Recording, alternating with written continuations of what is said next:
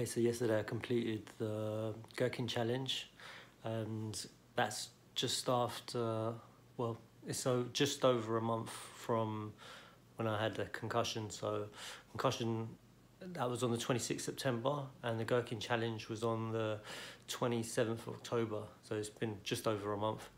And yeah, the warm-up was a bit of a challenge when I was there because there was a bit of movement, you know, jumping side to side and stuff like that. So I was getting worried at the beginning, and I didn't think I would make it even through at the start. So yeah, the warm-up threw me off, but I knew once I get up the stairs it should be all right.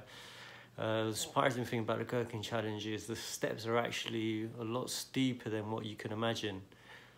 So just going up the first 2-3 flights, you can feel it in your legs, and then I think up when I made it to the 8th floor, I kind of felt like, okay, I was warmed up. But before that, I was literally seeing people stopping, a lot of people trying to sprint up, and literally after 2 flights they were just done, because it is actually quite steep in those steps, and you'll feel your thighs. It would surprise you. It's not like any ordinary walk up the stairs. It actually feels quite steep.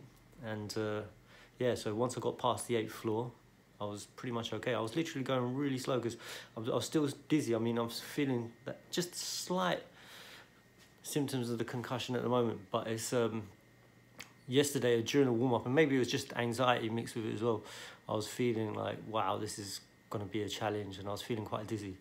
Yeah, and I was watching people falling, well, not actually falling to the floor, but just like feeling like they were finished and just crouching down along the way on the path up the stairs. So literally the first 3 to 4 flights of stairs, there were people who already stopped, and I was going slow, like almost as slow as I could, just walking up. And basically just similar to running, I just found someone who's going at a steady pace, and I just dropped in behind them, and I just kind of followed their lead.